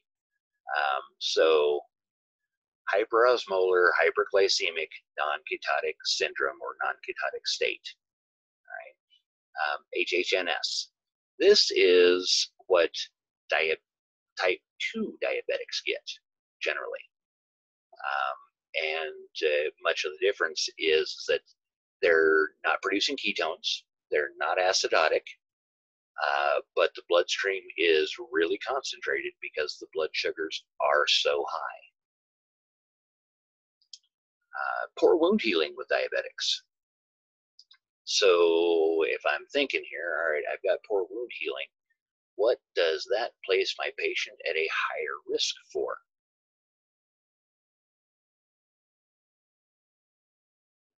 Yeah. Poor wound healing, higher risk for infections, higher risk for surgical complications. Not only the complications of the surgery itself, but of recovery, because if we've done a surgery, what have we created? If you said we've created a wound, you're on the right track. So surgical complications increased. Higher risk for death related to surgery. Macrovascular complications. So these are the big vessels, okay? Big vessels. Macrovascular and microvascular, right? Microvascular, macro, big, micro, small. All right, so let's think about macrovascular complications. So big vessels, not necessarily the aorta, but let's think of coronary arteries, cerebral arteries, the renal arteries, right? All of these blood flow to these organs. Okay, so cerebral arteries, the brain, right, requires two things to run. It needs oxygen, it needs glucose. If those can't be delivered, then, well, it's not going to run. If the arteries supplying the brain get clogged up with, how would they get clogged up? Another complication of diabetes is what's called lipodystrophy. So fat and cholesterols are packed in weird places. In the case of macrovascular complications, in the larger vessels, it tend to cause fatty plaques to build up in the supply lines. So fatty plaques building up in the supply line to the brain, blood flow is impaired, you have a higher risk for blockage and then stroke. Another macrovascular complication, let's look at the coronary arteries. Same thing, the fatty plaques build up. They cause that. There it is. So we have an artery that's normally this size, but now I've got a fatty plaque that builds up that blocks off a bunch of that artery. Now it's much smaller, and a random clot or piece of another fatty plaque that breaks off comes through, plugs it up, then we have what's called an MI, myocardial infarction, or a heart attack, right? Impairing blood flow to the kidneys, same way. Right? Decrease in blood flow, kidneys don't function as well. Not only do they not function as well, they are not perfused as well, and more damage to the kidneys results. With the macrovascular complications, a patient with diabetes has the same cardiovascular risk as a patient who has already diagnosed cardiovascular disease. Right? That's pretty rough. These are the macrovascular complications. Let's look at microvascular complications. So micro, small vessels, nephropathy. So these are the arterioles that are feeding the structures of the kidney, such as the glomeruli. They get plugged up for the same reason, lipodystrophy. They get plugged up and you lose more and more real estate for filtration and end up with kidney damage, kidney disease, or kidney failure eventually. Very common for a dialysis patient to have already been a diabetic. Diabetes can damage them, those kidneys, and those kidneys, as we talked about first term, really pretty important. You don't get on well without them. Retinopathy. So the small vessels in the eyes, feeding the structures of the eyes. The structures don't get fed, they quit working, they die, blindness happens. So can't see, can't be. And neuropathy, can't feel the feet. That is one of the places with lipodystrophy, it begins having effects on these structures, and the neuropathy starts, lose sensation, or that sensation is replaced by others. There are medical therapies to treat neuropathy. However, with these, the macrovascular complications, the microvascular complications, and the neuropathy, let's look at what would be the absolute best treatment for these conditions. 3, 2, 1. If you said prevention, don't get the disease in the first place, then you are right on top of it. You are going to make an excellent nurse. Prevention of these complications by prevention of diabetes. Okay. Now, it may not be a thing that is possible in all cases. So with the microvascular complications, you've got can't pee, can't see, and with neuropathy, can't feel the feet. And if you really need to get Bob's attention so that he will start paying attention to the teaching that you're giving him and hopefully get his blood sugars under control, you can say, yes, it can also cause sexual dysfunction. Whatever gets their attention. So let's look here. I'm going to move my big head again. All right. Hyper and hypoglycemia. All right. So let's look at the differences, shall we? Hyperglycemia, drowsy. These would be your signs and symptoms. Drowsy. To unconscious, that's really drowsy. Right? This is hyperglycemia, high blood sugar, super high blood sugar. Fruity breath. If you have smelled nail polish remover, it does tend to have a little bit of a sweet scent to it. Fruity breath is telling me that there's ketones built up. Thirsty. I know part of it with the thirst is because they are becoming dehydrated. Okay. Weakness. Tachycardia. Again, with the dehydration, drop in blood volume due to the dehydration, drop in fluid volume. Heart is going to respond by increasing cardiac output to perfuse the organs.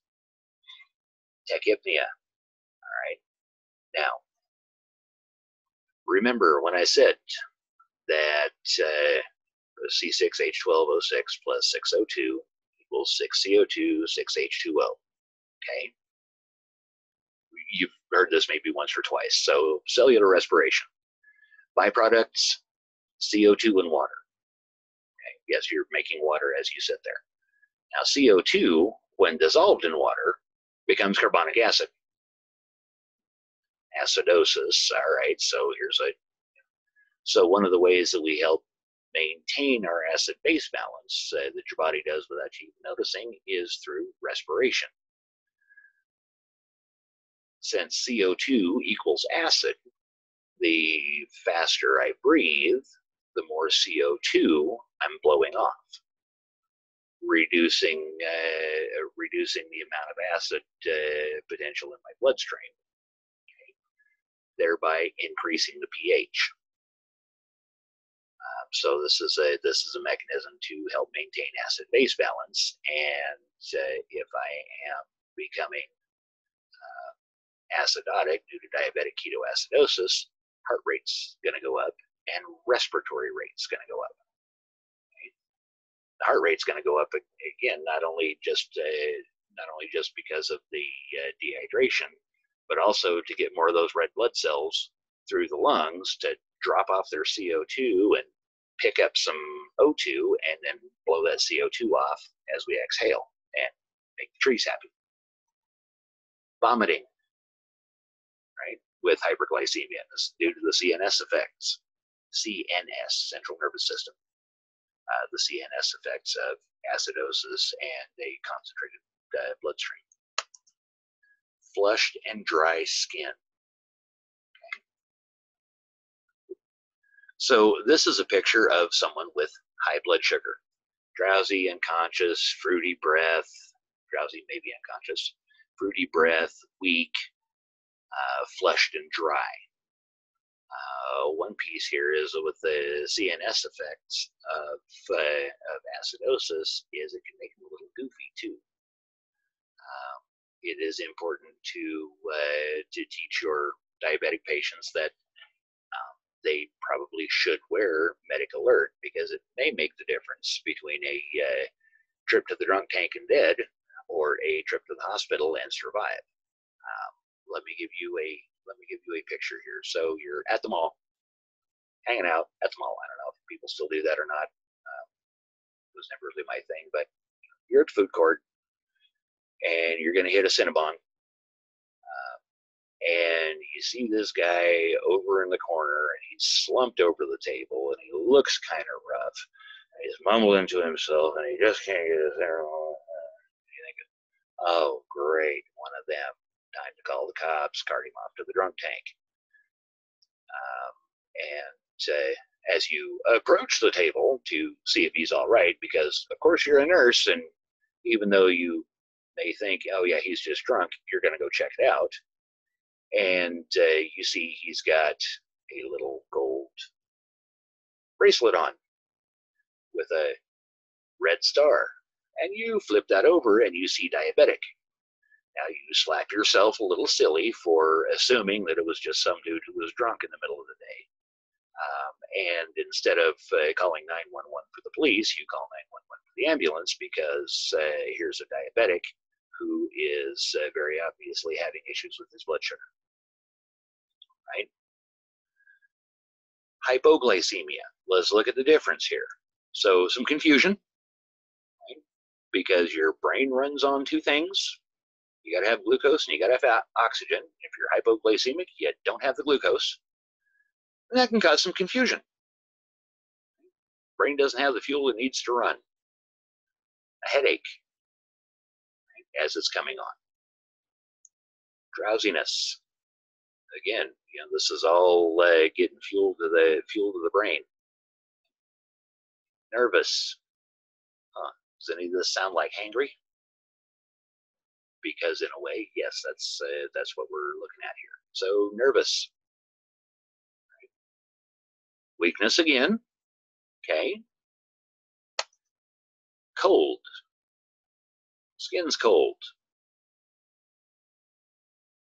Body is shunting blood to the core organs, not so much for the oxygen, but to supply those core organs, to try to protect those core organs. Right? So we got some cold, you know, a little cool, maybe a little clammy. Hungry. Weird. I don't have enough blood sugar. Why would I be hungry? Because my body's trying to replenish that blood sugar. Shaking, tremor. Okay. CNS effects. The body is well out of balance.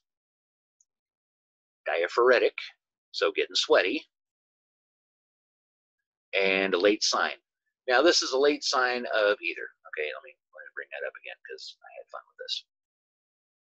A very late sign of hyperglycemia or hypoglycemia would be death. That is a very late sign. If you got to this point, you missed something else, as it led up to this. Okay, so late sign, death. Okay. Become very familiar with these. You will see them in your patients, and you want to avoid death.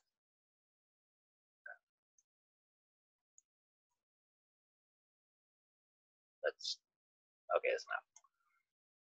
All right, let's compare and contrast HHNS and DKA now. HHNS, type 2 diabetic. DKA, type 1 diabetic in general. HHNS, blood sugar over 600 milligrams per deciliter. That's a high blood sugar. DKA can start in at 250. And depending on where you're working and what equipment you have, with HHNS at over 600, the meter may just greet you. You put the blood sample in and it says, hi. Like, hi meter, can you tell me what the blood sugar is? And it says, hi. Okay, can you tell me that? Hi. When it is saying hi, it's not greeting you, it's telling you there are bad things happening for this patient. That blood sugar is above what the meter will read. All right, DKA can start in at greater than 250 milligrams per deciliter. I have seen it.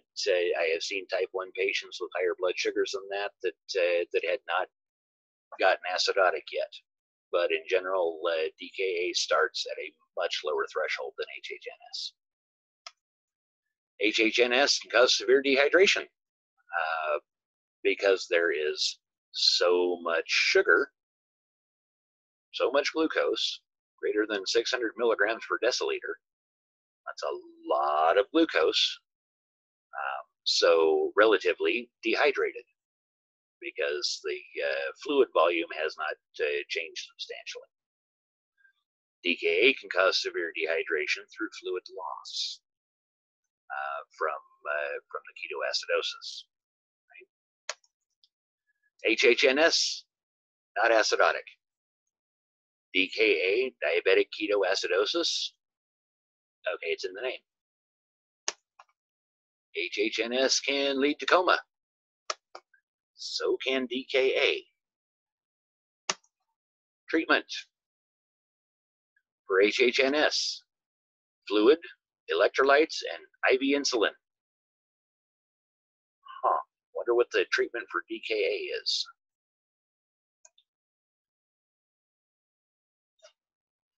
Different processes, but similar treatments here. Fluids and electrolytes to correct the dehydration, provide some dilution, IV insulin to get the blood sugar into the cells. Now, one thing to be aware of is due to the nature of the pumps that move things into the cells, the sodium-potassium pump. If your patient in HHNS or in DKA, if their potassium level is normal, when you give the IV insulin, you may cause their potassium level to drop. So you've got to be really monitoring that, monitoring for signs and symptoms of hypokalemia and looking at the lab results because the pump, so I got sodium here and I got potassium here, and I've got a glucose molecule coming in on this side and some insulin, and I get the insulin and they flip places. Well, I've just moved all that potassium into the cell. Serum potassium drops, which can cause some issues. Now, here's a little tip for you. Treatment for hyperkalemia, high potassium. Right? And high potassium can be life-threatening. It can cause flatline that your patient will never recover from. When you think about it, or if you know, the final stage in lethal injections for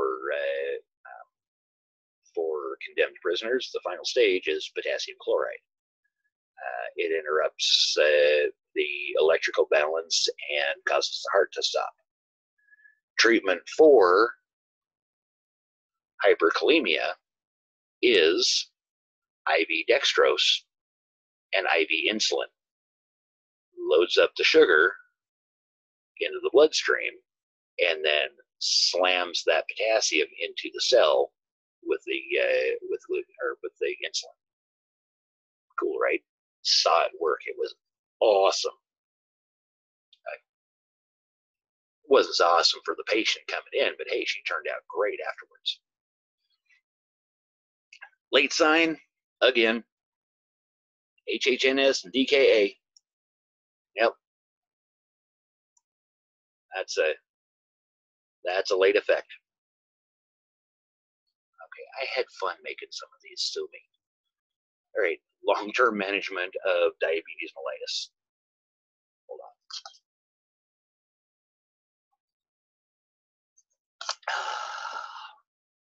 Long-term management of diabetes. No, by the way, this is not polydipsia. This is caffeine addiction. Client teaching. Weird. It's right on the top. It's almost like that's something we do as nurses. Yeah, we do a lot of patient teaching as nurses. Okay, right on the top. Maintaining physician contact. So making sure that your patients are going to their regularly scheduled visits. Finding ways that they can make it to those visits. One way in which we found through a little bit of research in acute care in making sure that our patients made their follow-up appointments, made it to their follow-up appointments. When they would discharge, patient comes in with coronary artery disease, has an angiogram, gets a stent placed. Doctor on discharge says, okay, I need to see him in 2 weeks. So previously would say, okay, Dr. G wants to see you in 2 weeks in his office. The patients never made the follow-up appointments because now they're feeling better. They got a little wire stent in their heart, slamming the artery open, so no more chest pain. And they never made the follow-up appointments. What we found is if we made the next appointment for them, or if we made that first appointment for them, then most of the time it was more effort for them to reschedule the appointment than it was to just actually show up, and the patients would show up to the appointments. Otherwise, they keep putting off making the appointments. It's also why you may notice when you see your primary care physician going into the clinic that they bring you right by that reception desk going into the back, and then on your way out, they snag you to schedule your follow-up appointment. Same basic idea. They catch you there, they get you to commit to the appointment, and then you see your physician again, unless you're me. So physician contact, glucose monitoring. Okay, that's monitoring the glucose. Now, whether this is a patient who is a type 2 diabetic that is super well controlled on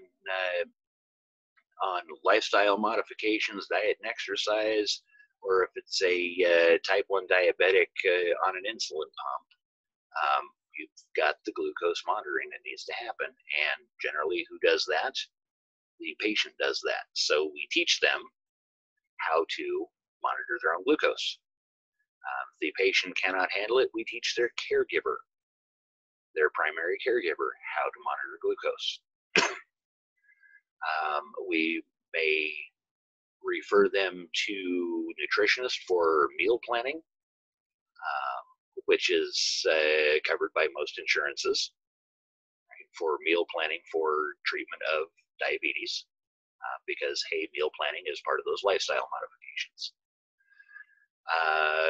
Taking care of the lifestyle factors, energy, well, not energy level, activity level being heavy among them. Then smoking. Remember what I said here just a little bit ago about a patient with diabetes has the same cardiovascular risks as a patient who is already diagnosed with cardiovascular disease. Smoking increases the blood pressure and increases those risks. Right? And finally, teaching them how to do insulin injection, or now when we say alternative forms of insulin administration, we're talking pumps here, okay? Or having someone inject for you. But again, this is all teaching on how they're going to do it, how they're going to get their supplies, which may require the assistance of a medical social worker in some cases. This is definitely a case where you have the whole care team working on this patient, because if possible, you would like to not see them again in any sort of an acute setting, right?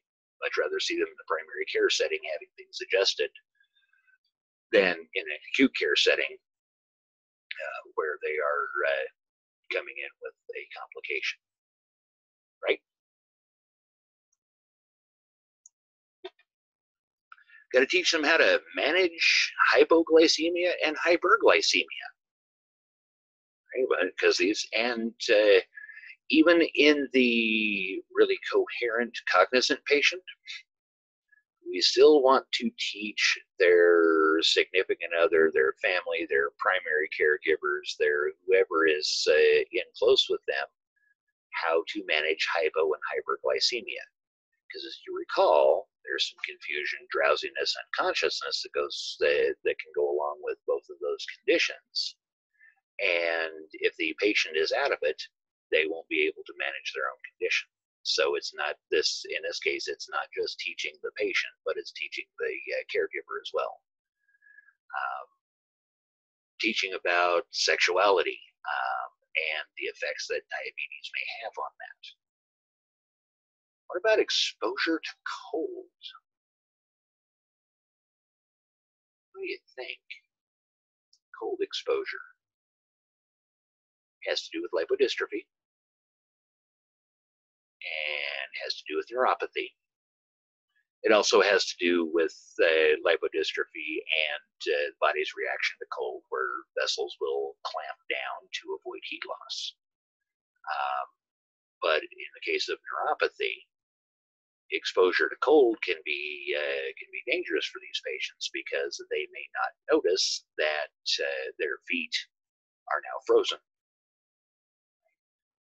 Higher risk of unknowingly developing frostbite or cold-related injuries, just as higher risk of developing wounds on the feet or infections, infected wounds, because they don't feel the insult, the wound itself. Vision impairment with the microvascular complications and a lot of patient safety around that. Dental examination, foot care and foot inspection. Normally, at this point, I am standing on the table in the front of the classroom telling you to check the feet. So you're just going to have to visualize that one because my camera doesn't really pivot that well. But check the feet. If your patient is a diabetic and they come in, check the feet. If you think your patient might be a diabetic when they come in, check the feet. If you think your patient might possibly know a diabetic, check the feet. If you are riding on the bus in the summertime and someone sits down next to you wearing flip-flops, check their feet. Right? Feet are the furthest away from the brain.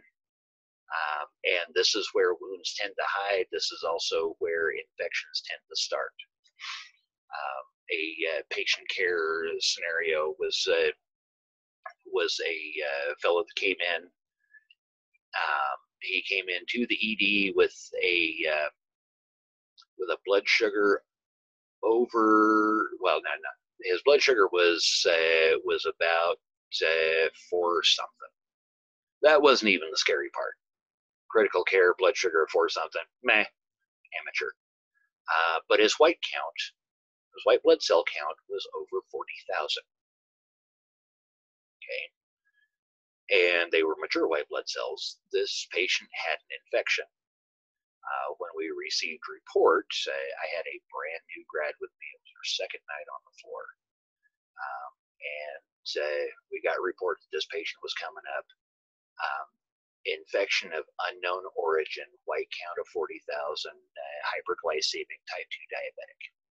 Okay, so I told my new grad to go get the room ready and get him tucked in. When he arrived, I was actually in another room working with Dan at that point, taking pictures of a patient's backside who came in with some pressure-related injuries.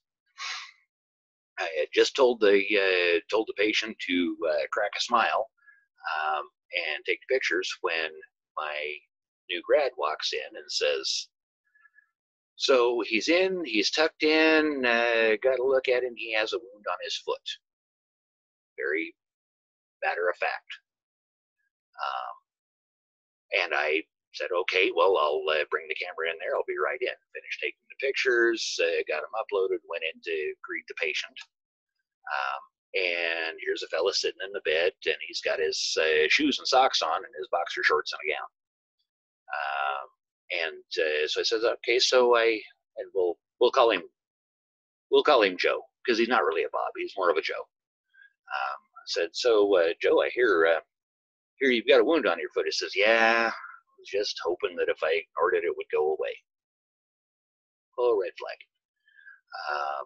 So I said, "Oh, okay, well, I'm going to need to look at it and get some pictures."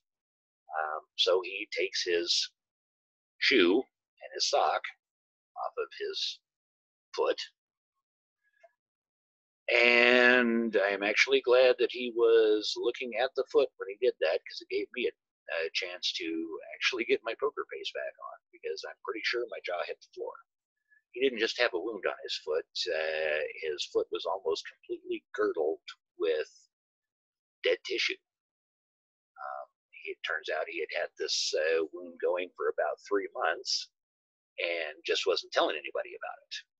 And he's still walking around on this foot. Most of this foot is dead. There was a thin strip of tissue running across the top of his foot, where you find the pedal pulse normally, to his big toe. Thin strip of skin, and it was translucent purple. And it was almost completely encircling his foot. Now, I tell this story for two things. One, okay, if you ignore the wound, a couple of reasons I should say.